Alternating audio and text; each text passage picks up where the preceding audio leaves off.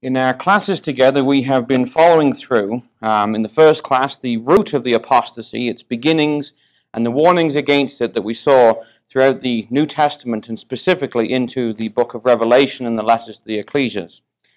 In our second class, we looked at the ascension of this apostate ecclesia, or church as it became known, to the heavens, the political heavens, where it has remained enthroned to this day. In our third class, we looked at its resume of persecution against the saints and the martyrs of Jesus, as they are called in the book of Revelation. In the fourth class, we looked at the seducing doctrines that hold the lives of so many captive in a web almost, like a spider awaiting death. And our goal has been to recognize this system using the symbols and the identification given to us in the apocalypse to recognize its teaching, its history, its actions. It has not been our goal to poke fun of it, although perhaps some of our comments yesterday may have been taken in this way. We believe, brothers and sisters, this is very serious stuff. It's a matter of life and death. We need to clearly be able to recognize who this system is without any shadow of doubt, to identify its teachings so that we are not seduced by it, to not have any fellowship with it in any way, to not have the mark of the beast in our forehead by its doctrines and its teachings, to not be partakers of her sins, and consequently that we would receive not of her plagues, which, it points out to us, are death. And so we want to spend our time today looking at the sort of end of the story, I guess, or coming to the end of the story, and that is the current events that are going on right now.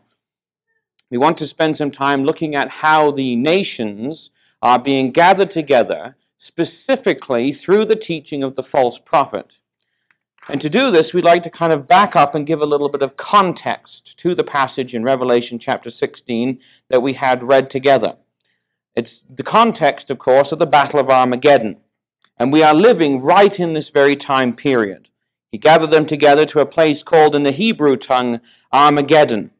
And we recognize, brothers and sisters, that the climax that is coming is moving very, very quickly. The word Armageddon is a transliteration, as we would call it. It is simply a Hebrew phrase that has been transliterated into the Greek, meaning that they've used Greek sounds to basically, or Greek letters, to signify the sounds of the Hebrew phrase. It's a phrase that our brother Thomas has interpreted for us as Armageddon, a heap of sheaves in a valley for judgment. And brothers and sisters, once upon a time, somebody told me, well, there's absolutely no proof for the fact that Arma, or Arima, is a heap of sheaves. And I thought, well, Brother Thomas couldn't have just sort of made this stuff up. I'd read it, and I hadn't really sort of thought a whole lot further, and he doesn't cite the verse. But if you just come back to Ruth chapter 3, I think it's important for us to recognize that he wasn't just playing around when he said these things, but he had reasons for what he said. And as you read through Elpis Israel and Eureka, quite often, every single verse is not put in there. Quite often, if you've got some of the older editions, some of the newer ones have the verses ascribed to it. But some of the older ones, he speaks in biblical languages, just picking out phrases to put his sentences together. And it doesn't really tell us always where the phrase comes from. Well, in Ruth chapter 3, it's an interesting little section because we find that it is the night time. It is the time, basically, when Ruth is coming to see Boaz. And in verse 6, she went down to the floor and did according to all that her mother-in-law bade her. And when Boaz had eaten and drunk, and his heart was merry, he lay down at the end of a heap of corn. And she came softly and uncovered his feet and laid down. So where is Boaz then at this point in time? Well, he is after the harvest. If you come down to verse 23, it's the barley harvest and the wheat harvest. And basically we find there that he is in the threshing floor, verse 2. So this is a heap of corn, or a heap of sheaves of corn, in the threshing floor. It's not in the field, it's not in the marketplace, it's in the threshing floor. And that word there, heap of corn, is the word Arima, which is where Brother Thomas got Arma of Armageddon from. And so we can be sure, brothers and sisters, that these things are indeed true. But we need to do our homework to search the Scriptures daily whether those things are so. And so we have there the picture of a heap of sheaves in a valley for threshing. Of course, the word Guy is an easy one for us. Gehenna, the valley of the son of Hinnom. We know that one. We use it talking to our interested friends. And the word Dan is simply transliterated into Don, meaning judgment. So it's a heap of sheaves in a valley for judgment. And it's a Hebrew phrase, which immediately has to tell us that we have to go back to the Old Testament to find out where this phrase comes up elsewhere. Where is it that this idea or this concept is told to us? And of course, we go back to Joel chapter 3. And we find there that it's the context of this chapter and this verse, Joel chapter 3, behold, in those days and at that time, when I bring again the captivity of Judah and Jerusalem, which is the exact contextual time period of the drying up of the river Euphrates we're looking at in Revelation chapter 16. Well, what's he going to do? He's going to gather all the nations. And we could almost color that in Joel and go through and color that in Revelation. In fact, we could color it in Ezekiel and Zechariah as well, because it's a consistent theme, the gathering of the nations for judgment. He gathers them to a place called Jehoshaphat, which is the valley of the judgments of Yah. And there we find that he says he will plead with them there, which means to judge them, for his people and his heritage Israel, my people, he says. And let's not miss that. They're in the land. They are at this point in time not completely on the Lord's side in that sense. The Elijah mission and those things hasn't quite brought them to the recognition of Christ, but he calls them my people. We want to keep that in our minds and our hearts.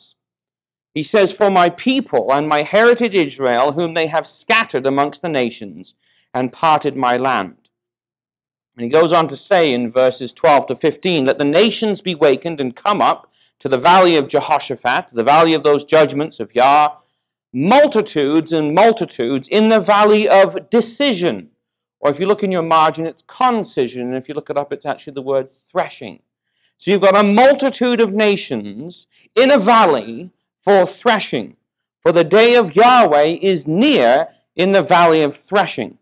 And so we have there the context of Revelation chapter 16 and the sixth vial. It is the time in which Israel will be back in the land.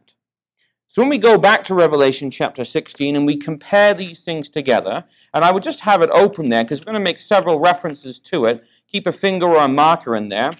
We will put them on the screen, but it's always helpful to see it in our own Bible so these things imprint upon our minds.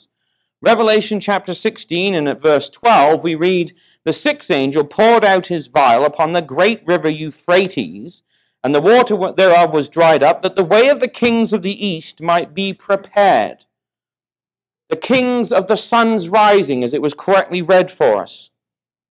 This is the Son of Righteousness we read of in Malachi, who shall arise with healing in his wings.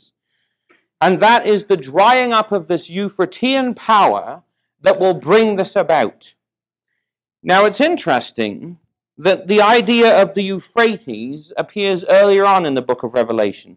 As has been mentioned, we go back to Revelation chapter 9, it's the time period of the sixth trumpet. The sixth angel sounded, and I heard a voice. And he goes on to say, loose the four angels that are bound in the great river Euphrates. And the four angels were loosed, and he continues that they were to slay the third part of men. So that was the job of these four angels. They are these four powers that are bound up in the area of the Euphrates. Now, Brother Thomas, following through the continuous historical unveiling of the book of Revelation, based on this, turned around and interpreted those things, that these four angels were the four Muslim powers that would come across from the area of the river Euphrates and into both the Middle East and across further into the area of Byzantium, the area of Turkey as well. The first of which was the Seljuk Turks around the 1100s. They were followed by Genghis Khan. After him was another individual named Tamerlane, who basically was a very destructive man in the power that he had when he went forward. A very large empire, almost on par with Alexander the Great's in its size. And of course, the last of these was the Ottoman Empire, where finally, in 1453, they would destroy the Byzantine Empire and capture, or darken, I guess you could say, to a degree, the third part, and kill with fire the third part of men. And so it was that, understanding those things, Brother Thomas went back to the 16th chapter and said, if we correctly understand that the four angels of the river Euphrates overflowing are the four Muslim powers that would basically have influence over the area in question in the apocalypse, then the idea in chapter 16 of them being dried up would speak to the retreat of these powers back into their area, or certainly removal altogether. And so he wrote in Eureka, the waters of the great river Euphrates represent the military power of the Ottoman Empire. And he went on to say that this military and political power of the Ottoman Empire was to be dried up by the wrath of the sixth vial, by the way, that the way for a certain class of kings might be cleared from all hindrances and impediments to their enterprise in its beginning. And so it was that he understood it would be necessary for the establishment of Israel in the land, according to the description given in Ezekiel chapter 38, in the latter days, when these people were gathered out of all nations by the sword and so on and so forth, Joel chapter 3, Zechariah 14, and those other prophecies, he recognized that it would be necessary for this power of the Ottoman Turks, described here, to be dried up. He writes, now any person acquainted with the present insecure condition of Palestine under the Ottoman dominion must be satisfied from the testimony that some other power friendly to Israel must then have become paramount over the land, which is able to guarantee protection to them and to put the surrounding tribes in fear. He goes on, the finger of God has indicated a course to be pursued by Britain which cannot be evaded. The decree has long since gone forth, which calls upon the Lion of Tarshish to protect the Jews. To Britain, then, the prophet calls as a protector of the Jewish nation, to plant Israel as an ensign upon the mountains. When this is accomplished to the required extent, it becomes a notable sign of the times. It will then be seen that the political Euphrates is evaporating to dryness, and that Israel is walking in the way of the kings of the east. Now, there is a pretty incredible, in my mind, prediction made on faith in the Word of God, made on an understanding of the continual historical unraveling or unveiling or unrolling, really, of the book of Revelation, following the pattern that Daniel had given in those beasts and the succession. And so it was, brethren and sisters, that our brethren and sisters were thrilled to see these events take place. When a man like Lawrence of Arabia, with those British and Australian powers who landed in Egypt and then transported across to the area of the Arabian Peninsula and would sweep up into Palestine, eventually overthrowing the Turks, Allenby entering into Jerusalem, walking into Jerusalem, and establishing there a British protectorate over the land. If you've ever doubted the validity of the continuous historical point of view, interpretation of the book of Revelation, surely, brethren and sisters, this evidence should dry up any of those doubts. 70 years before these events took place, Brother Thomas correctly predicted the role of Britain, the fate of the Ottoman Turks, and how the Jews would go back into the land. This was based on his interpretation of the vials, which was based on his understanding of the trumpets, which was patterned after his understanding of the whole of the apocalypse and the prophetic word of God. Now these faithful predictions in our day have become established historical fact. Why now would we then look for another interpretation for the book? Why? For what possible reason? It came true. And now we're going to change what these things mean?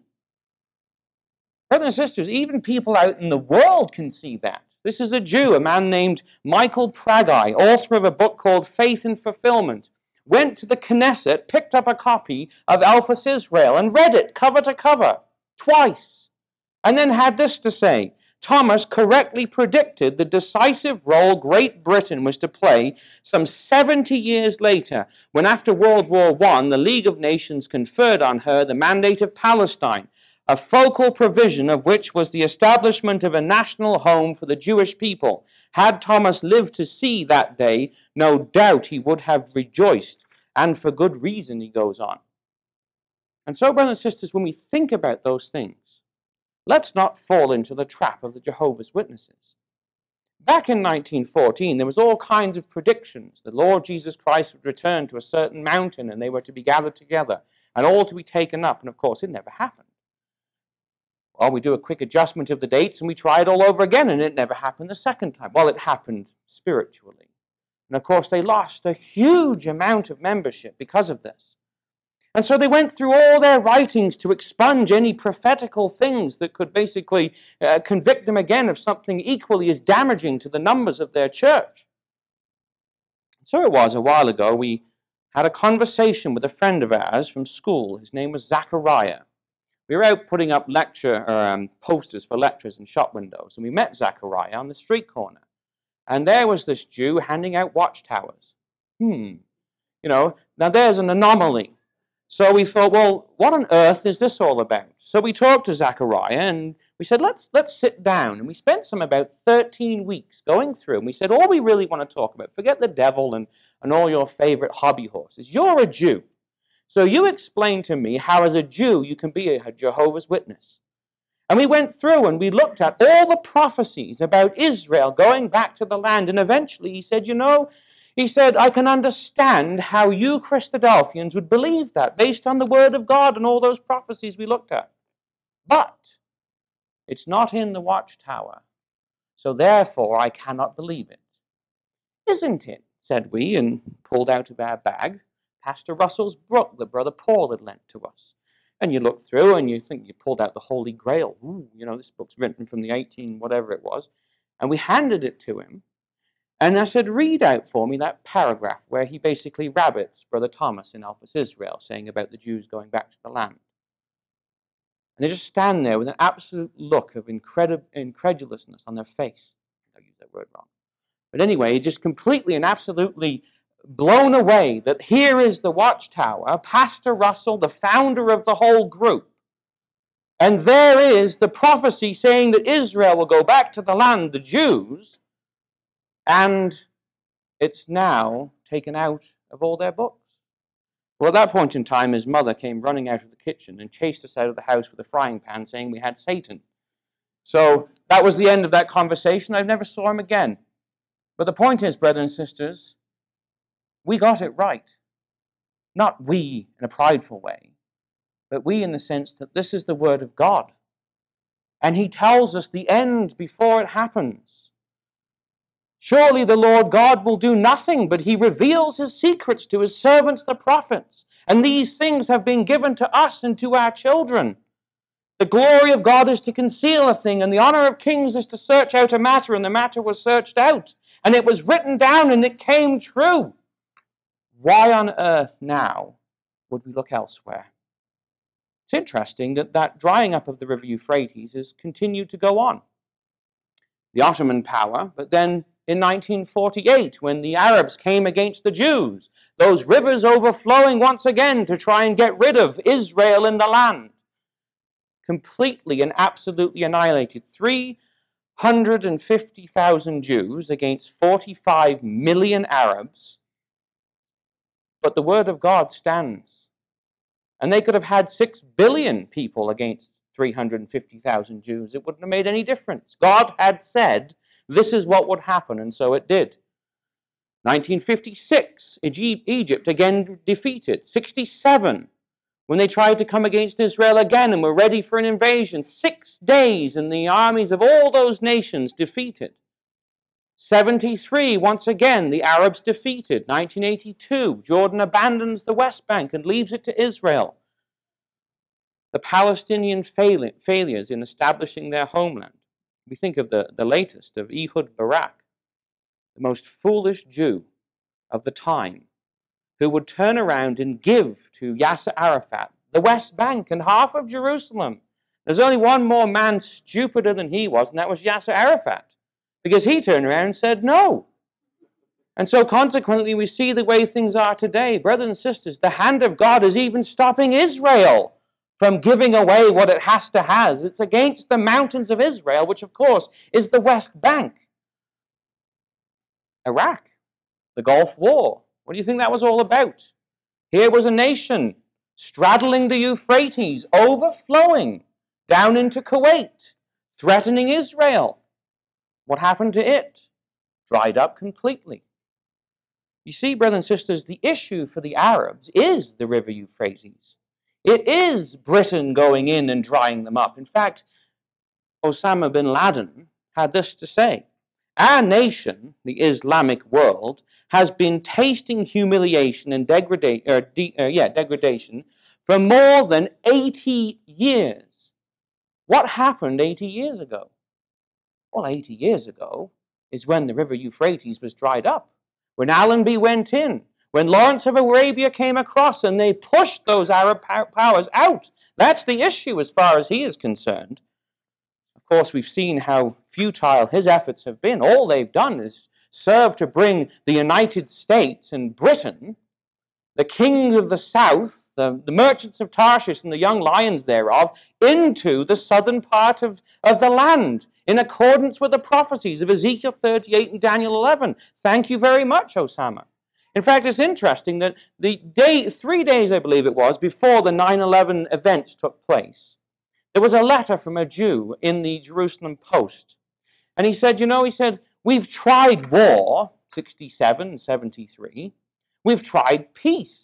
Menachem Begin, Sadat, Rabin, and all these types of things. We've tried just about everything.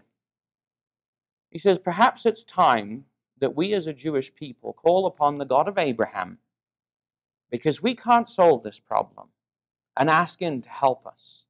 And of course, that's when Bush had said, as far as foreign policy goes, we're pulling back, isolationist. That's what he thought. And then those 2 little planes fly into the World Trade Center, and all of a sudden, Israel has the biggest military power in the world fighting its battles for it, getting rid of Osama bin Laden, Yasser Arafat, tied up as he is, Hussein, basically, Saddam Hussein, who was paying for the suicide bombers, their families, $20,000 US each, all taken out of the way, because God has a purpose with this people. And so it is that in drying up this river, the way was prepared for the nation of Israel to exist. I would just like you to turn up for a moment, Psalm 102. Psalms are wonderful things. They are full of all kinds of little jewels. They're actually also full of all kinds of little prophecies. And this is one of them in Psalm 102. And at verse 13, thou shalt arise and have mercy upon Zion, for the time to favor her, yea, the set time is come. For thy servants take pleasure in her stones, and favor the dust thereof.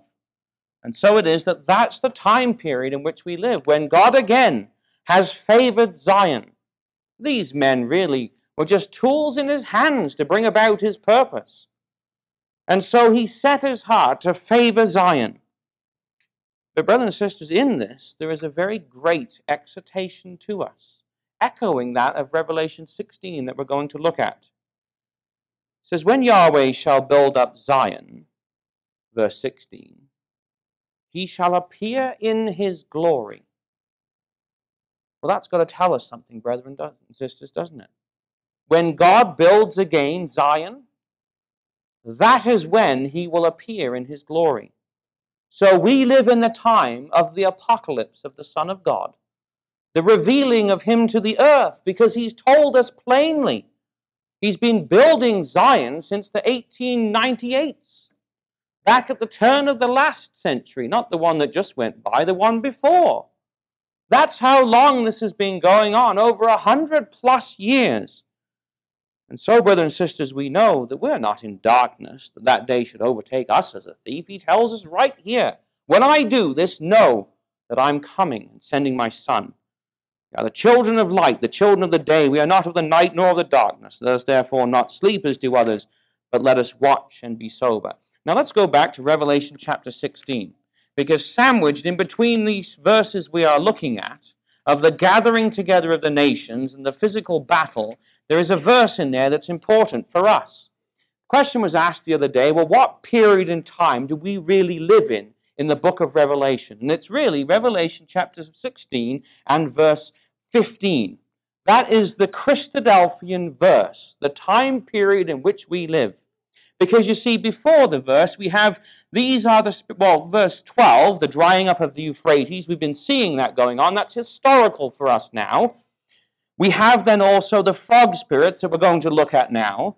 But it says that these frog spirits are going out for the purpose, at the end of the verse 14, to gather the nations, to gather them to the battle of the great day of God Almighty.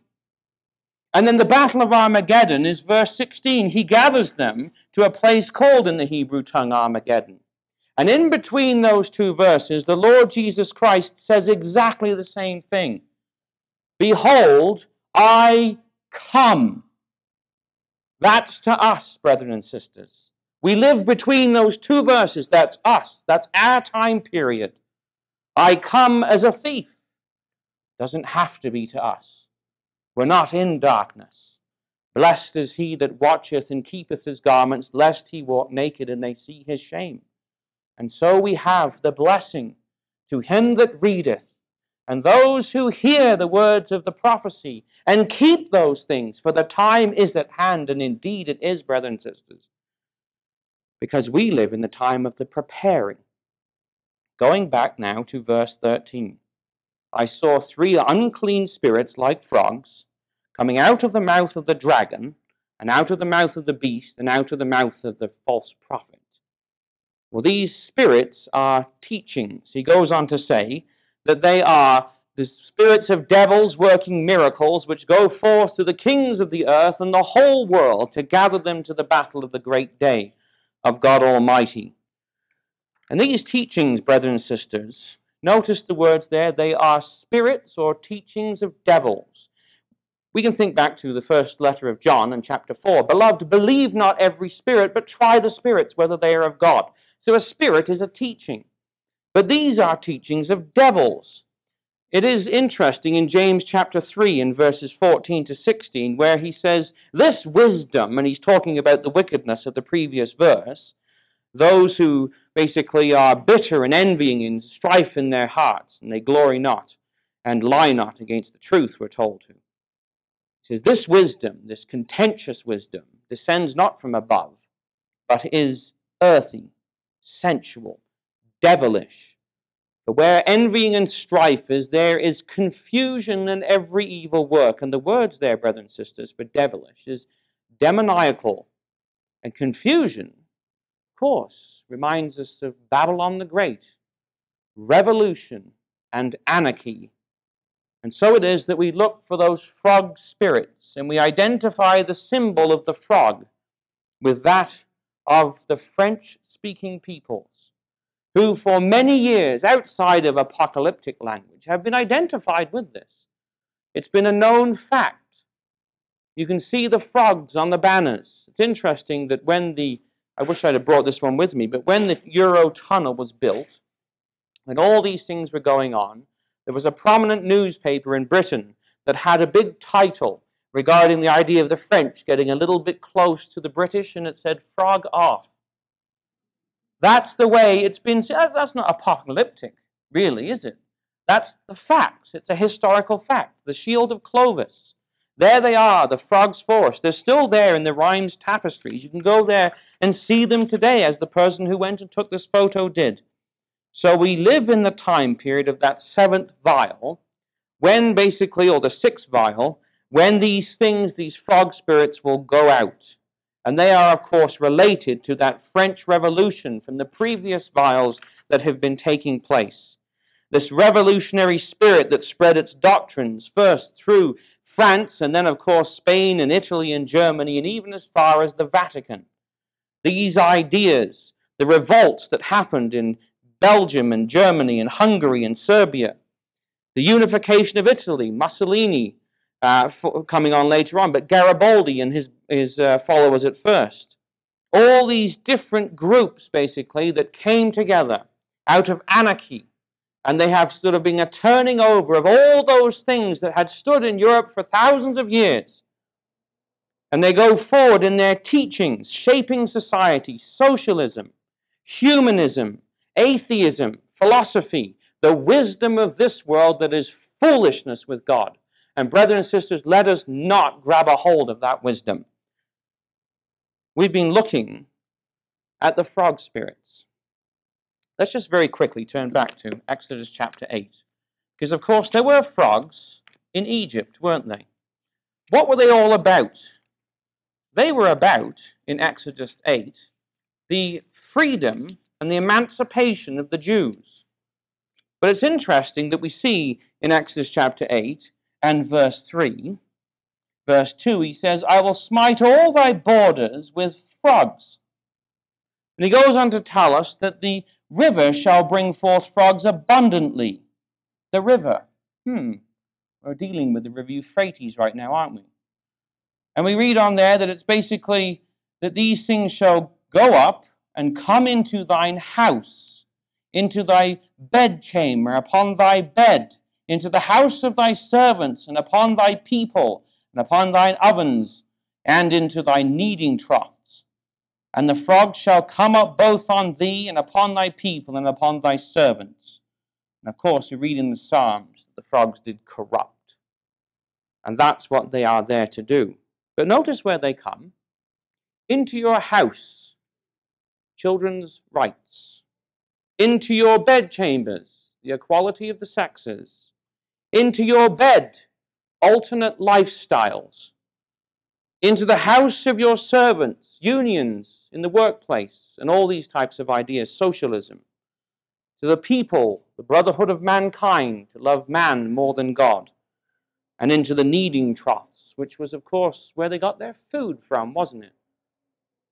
Our schools, where our children are taught, where their minds are fed, that the frog spirits are in all of those things. Let's be aware, brothers and sisters, that the spirit of the age is a spirit of demons that are sent out to gather the nations, the battle of Armageddon. Let's not be fooled by these things. Let's not be deceived by them. Let's not be drawn in by the frog spirits in our homes and in our ecclesias. Well, they certainly have been busy, and they certainly have been at work. Newspapers and headlines full of the revolutions that have been taking place all across Europe, in fact, right down to China. And so it is, the eventual result of these gatherings will be the nations coming, as Ezekiel described, as a cloud to cover the land. Thou shalt ascend and come like a storm, thou shalt be like a cloud to cover the land. Thou and all thy bands and many people with thee. Just turn to Ezekiel chapter 38 for a moment and notice the character, because this is the work of the frog spirits. It is to gather the nations to the battle of the great day of God Almighty. And so when we look in Ezekiel chapter 38, we say, well, what kind of spirit do the nations have there that come down? What is their contention? What is their issue? And as we read through Ezekiel chapter 38, we have in verse 8, they are coming against the mountains of Israel, the west bank. That's their area of contention. To turn thine hand upon the people, verse 12. An anti-Israel, anti-Zionist, anti-Semitic attack. Call it what you want. They're all the same thing. Anti-Semitism, anti-Zionism, anti-Israel. It's against my people, the Jews. Against my heritage. He says in Joel chapter 3, verse 2, we missed verse 16 of Ezekiel 38, against my people Israel, and of course against Jerusalem in Zechariah chapter 14 and verse 2. That's the character of the attack. That's the mindset of those people that are coming. And so we see that mindset growing throughout the world. We see hostility to Israel, termed a racist state. Jews attacked in French, anti-war protests. We've had them all throughout Canada in this last year. Throughout Ontario especially, synagogues and schools spray-painted. Montreal, a Jewish school there, burned. These things are rearing their ugly heads, so much so that the Jews are beginning to leave and saying, we don't belong to Canada. We are Jewish. That is our home. We cannot claim citizenship here.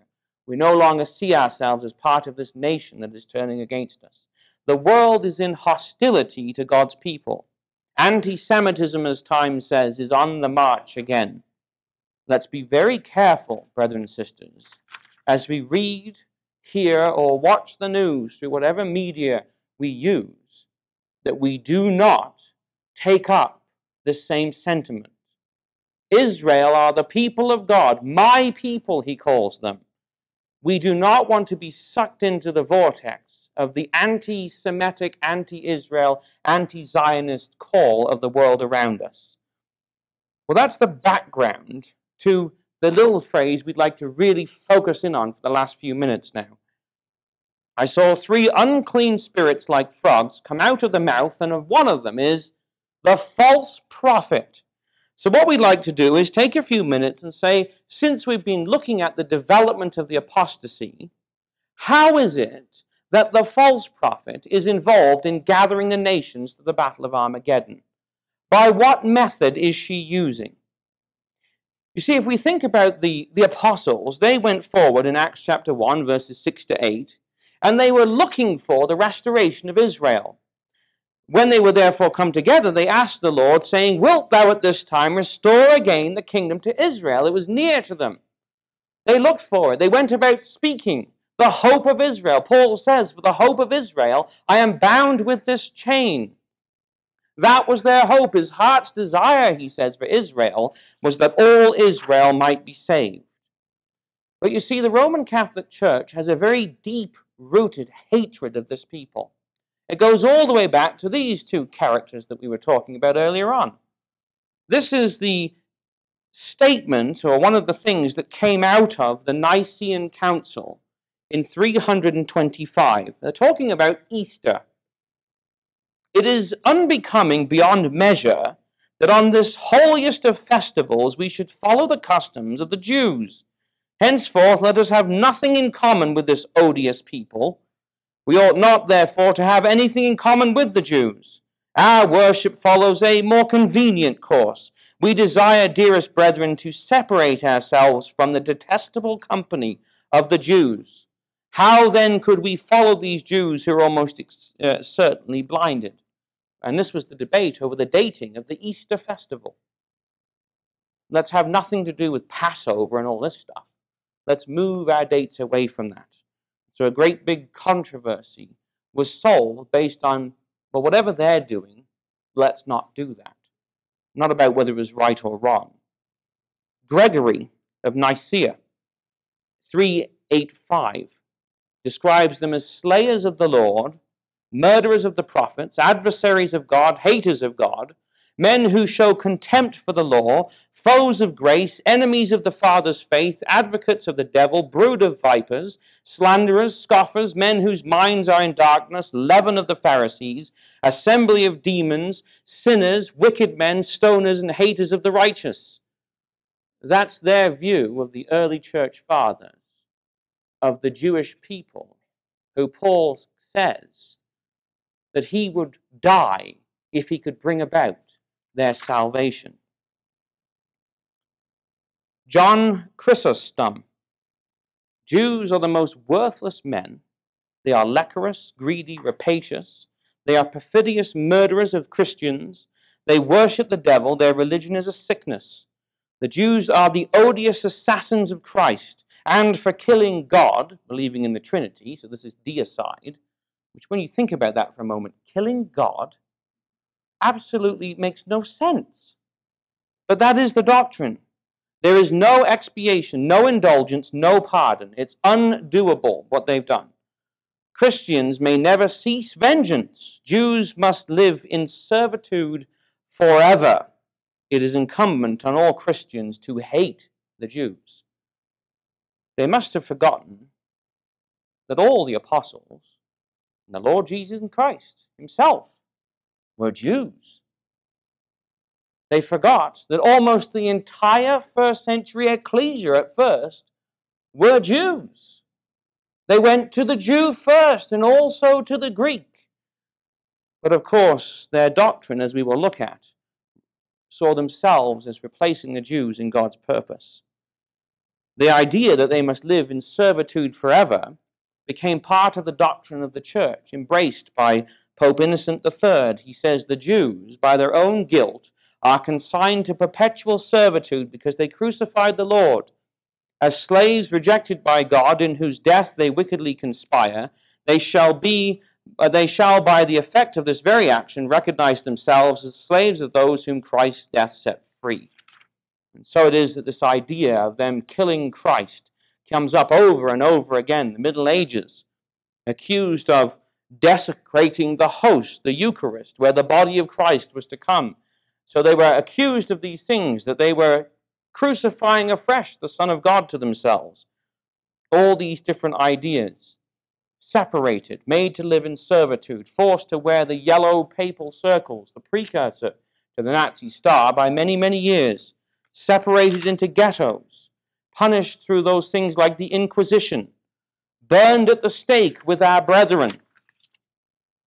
The reason, brothers and sisters, for all of these things is the doctrine of the church. And it always seems to come back to that, doesn't it? Doctrine, teachings, the Word of God that is able to make us wise unto salvation, rightly dividing the word of truth. And brothers and sisters, we need to hold on to that so we don't get swept into this vortex. Brother Roberts, in his book Christendom Astray, spent at least 4 lectures pointing out the error of Christendom regarding the doctrine of the kingdom of God.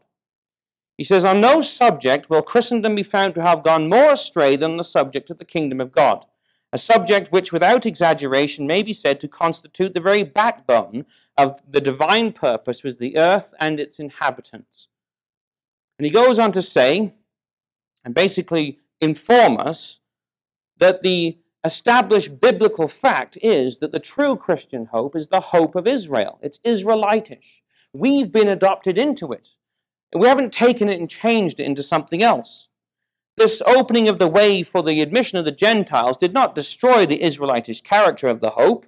The effect was just the other way. Instead of Gentiles converting to the hope of Gentilism, by their reception of it, the hope converted them into Jews, conforming them into its essential Israelitish character. And brothers and sisters, I would put it to you that that's a doctrine that we're losing today. And I would suggest that we would all be very well advised to pick up Christendom Astray and read it, so that we don't become Christadelphians astray. Because when we lose this doctrine, as he points out, it's at the very core of the purpose of God. Because there is a very strong power out there pushing things in a different direction. And this is part of the frog spirit that's going out. Remember the words of Samuel. 2 Samuel chapter 7, verse 24. Thou hast confirmed to thyself thy people Israel to be a people unto thee forever, and thou, Yahweh, art become their God. It's without repentance. These things are unchangeable. This is the way it is, and we are simply adopted into their hope. However, the Catholic Church does not see things this way. Rather, it sees itself as heir of the world, the Israel of God, the true people of God. Israel has been written out of God's purpose. It's what we call replacement theology. And so we read in the Catholic Catechism that the Lord Jesus inaugurated his church, meaning the Catholics, by preaching the good news. That is, the coming of the reign of God. Promised over the ages in the Scriptures to fulfill the Father's will, Christ ushered in the kingdom of heaven on earth. The church is the reign of Christ, already present in mystery. And this teaching is what will grip many of the Christians. It goes on to say, henceforward, the church, endowed with the gifts of her founder and faithfully observing his precepts of charity, humility, and self-denial, receives the mission of proclaiming the establishment among all peoples, the kingdom of Christ and of God. And she is on earth the seed and the beginning of that kingdom. We have some writers, brethren and sisters, who would suggest to you that the ecclesia is the kingdom of God. This is papal doctrine. The kingdom of God awaits the return of the Lord Jesus Christ. We teach it plainly in our first principles. What is required? Well, it requires a king and a throne and a law and a land and a people. Those 5 elements. And we give lectures and have done for many years. The ecclesia is not the kingdom of God. Hopefully to be kings and priests when it comes, but that is the teaching of the Catholic Church. In fact, so much so do they believe this, and this idea that the Jews are out of God's purpose and in perpetual servitude. When Herzl went to the Pope in January the 10th in 1904, to Pius X, he asked him if he would support the Jewish state, and Pius turned around and said, well, I can't prevent the Jews from going to Jerusalem. He'd lost his temporal power. But we could never sanction it. The ground of Jerusalem, if it were not always sacred, has been sanctified by the life of Jesus Christ. As the head of the church, I cannot answer you otherwise. The Jews have not recognized our Lord, and therefore we cannot recognize the Jewish people. What he means is that the Jews will not become Catholics, and so therefore they refuse to allow them any latitude whatsoever. The policy of Adolf Hitler, as von Papen said, of exterminating the Jews was simply putting into practice the high principles of the Catholic Church. They already tried to get rid of them. They weren't certainly going to support the idea of a Jewish state. And after the Inquisitions and whatever else, when Nazism came to power, they tried again to get rid of them. But as God says, though I make a full end of all nations whither I have scattered thee, I will not make a full end of thee.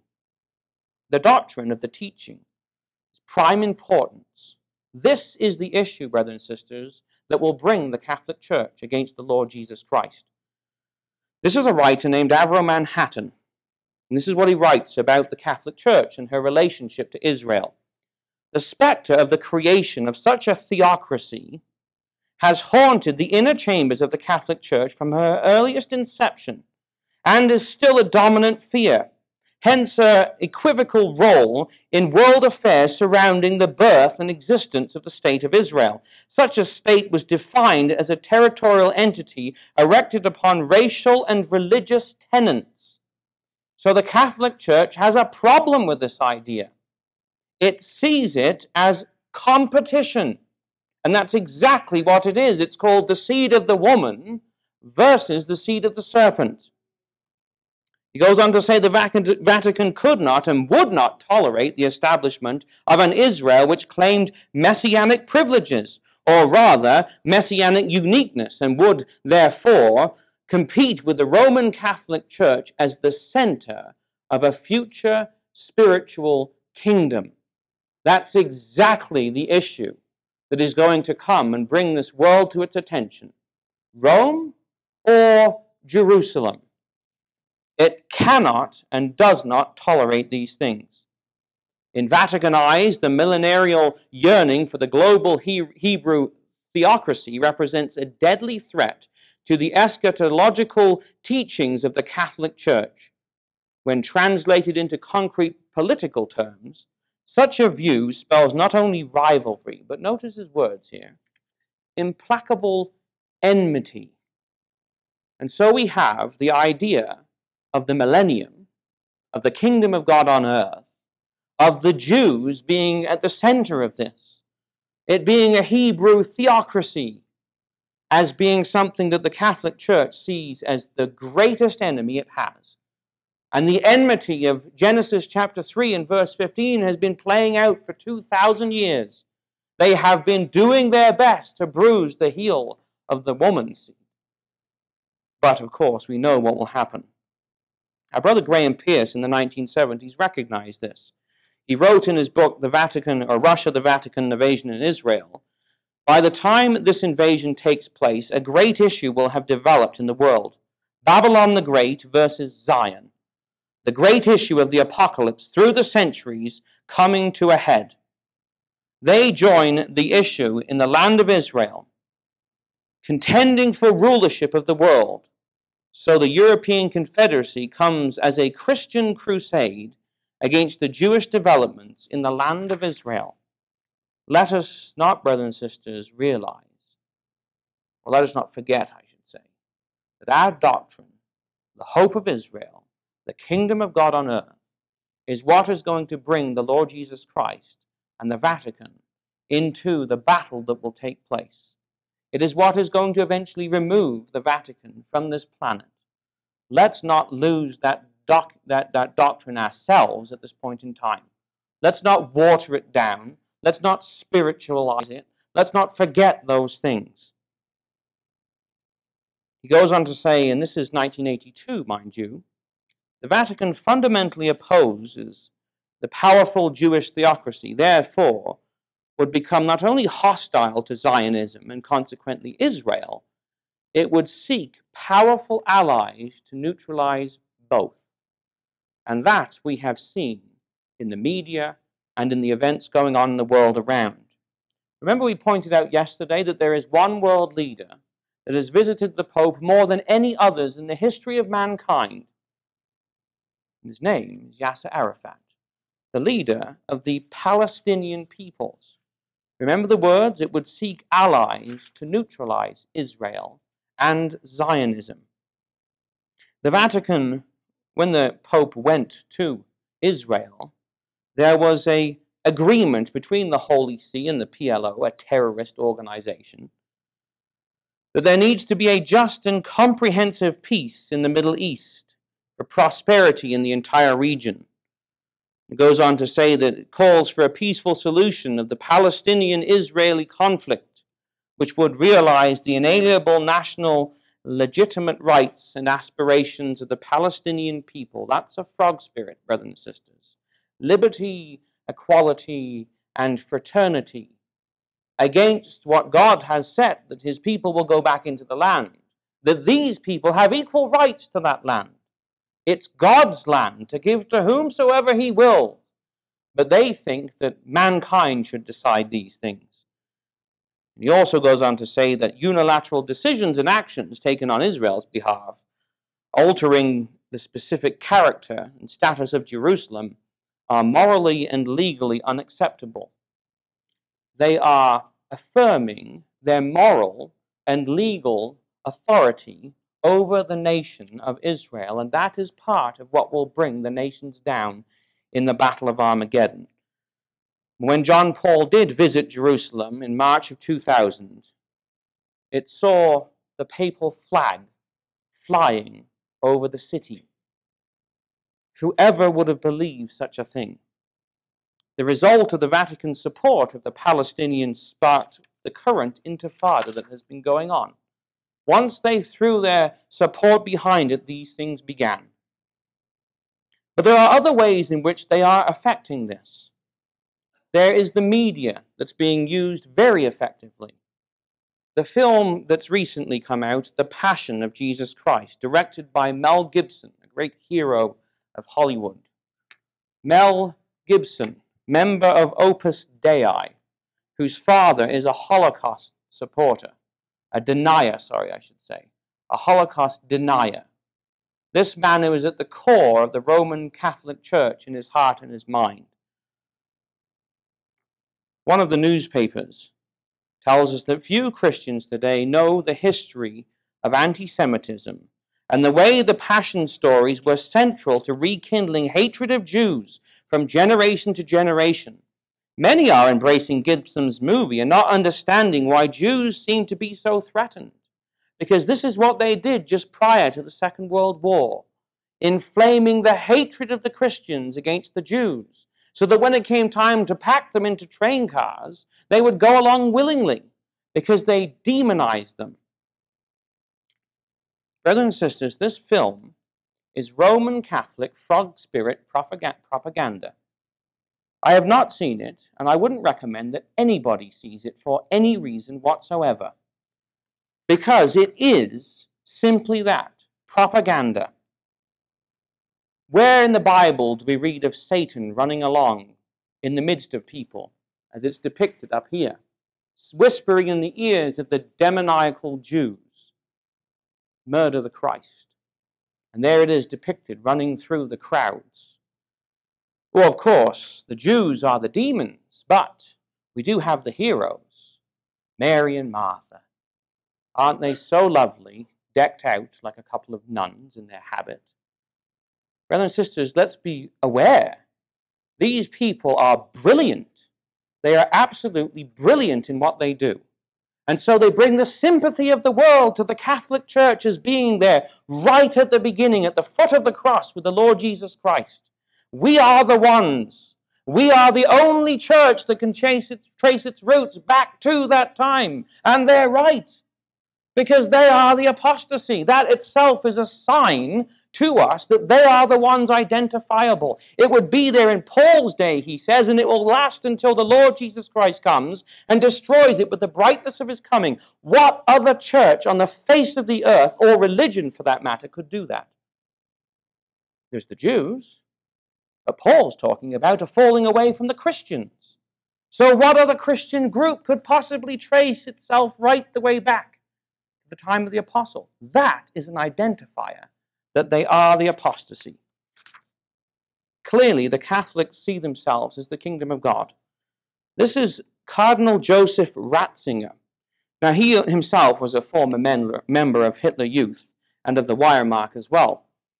Interestingly enough, he is currently the prefect of the Congregation of the Doctrine of Faith, formerly called, by the way, the Sacred Congregation for the Inquisition. See, it hasn't gone away. It's still there. They just renamed it and put somebody else in charge.